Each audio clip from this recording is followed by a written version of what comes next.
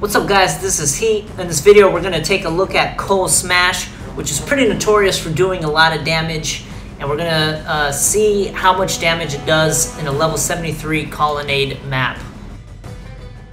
This map had some damage modifiers on it, the first one being Unique Boss does 25% extra damage, and the second one being is that monsters gain 1 frenzy charge every 20 seconds, and for each frenzy charge they get increased attack speed and 4% more damage. So let's take a look at how much damage Kole Smash actually does. One thing to note, at the point of contact is the only physical mitigation I have is 4% from my golem, which I feel is pretty negligible.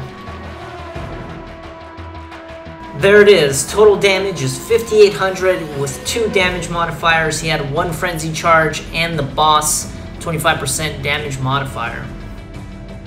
What's the takeaway? Well, if you have absolutely no physical damage mitigation and you don't roll any damage modifiers on the map, you're probably looking around 4,500 damage per smash.